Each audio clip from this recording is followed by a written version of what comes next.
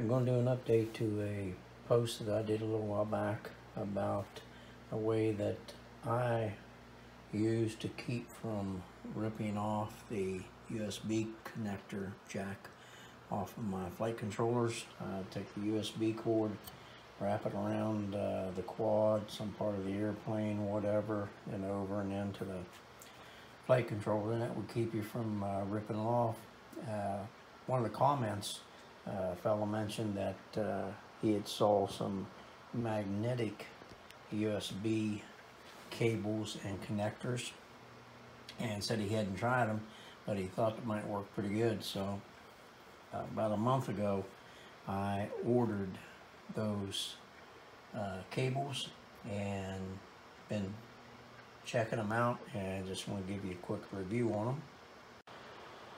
Okay, the USB cable with the magnet on it, nothing fancy about it. You can see that's all it is there. You can see the tips. That's what connects up to the adapter that goes into the quad, into the any USB jack. And the ones I ordered came with 3 adapters, one for iPhone, one for a newer I think it's C-type USB, and then the ones that we use on our flight controllers.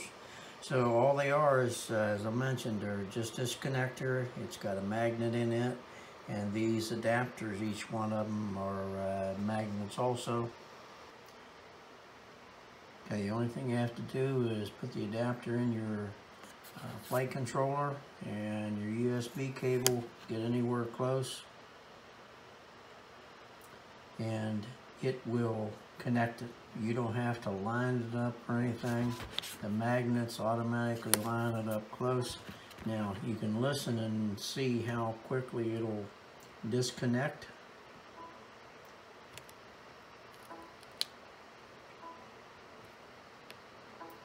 Okay, so there's just absolutely, I don't think any way in the world you could tear off your USB jack off of your flight controller using this system. I've been flying this on my quads for a little over a month now, and I've never had any of these come loose. No problem like that. Grass, debris, nothing has been an issue at all, although I'm sure if you decide to take a plunge into a mud puddle or something like that, that could probably cause you a little bit of grief. But just normal everyday flying, it's no problem whatsoever. Works great. There is one drawback to these things that you're really going to be aware of. Now, obviously, keep in mind that these things are magnets, and if you're working on a bench where you have any type of small metallic shavings or anything, where you did drilling or anything like this, and you take your cord and you lay it down, on the bench, if there's any metal filings there, this thing is going to pick it up. And when it does that, there's a good chance that you're going to short out some of these connections. So what I do is, instead of just leaving that thing lay out like that, I'll put one of the extra tips on, and when I put it away, it's got that on, and that way there's no chance of me shorting the thing out. So it works great. They're a bit pricey. I think I paid somewhere in the neighborhood of about $18 for 3 cables and 3 adapters for each cable. But as I mentioned, it worked great. I'm going to continue using this. I'm not going to use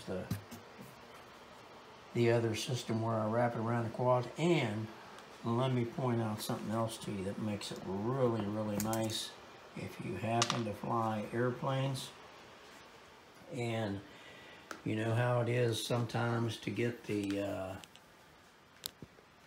connection to the flight controller. As you can see, I've got one of the adapters already put in, and there is no problem whatsoever of getting this in. You don't gotta aim or nothing. Just lay it in there. It hooks up.